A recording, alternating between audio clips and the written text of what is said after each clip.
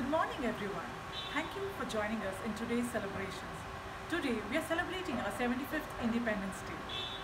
Those difficult times and struggles should not be allowed to fade away from our memories. Hence, every Independence Day, we not only celebrate our freedom, but we also pay tribute to the ones who fought for it, to the ones who held a vision, and to the ones who sacrificed their life for our country. The past 75 years has been momentous despite serious challenges on varied fronts, including several attacks on territorial integrity of India. We have been able to keep the flame of democracy of India burning bright. It is our responsibility as proud citizens of this country to sincerely perform our duty, progress together towards the growth and development of our nation.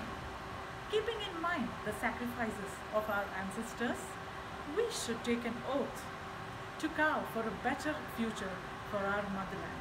Jai Hind, Vande Mataram.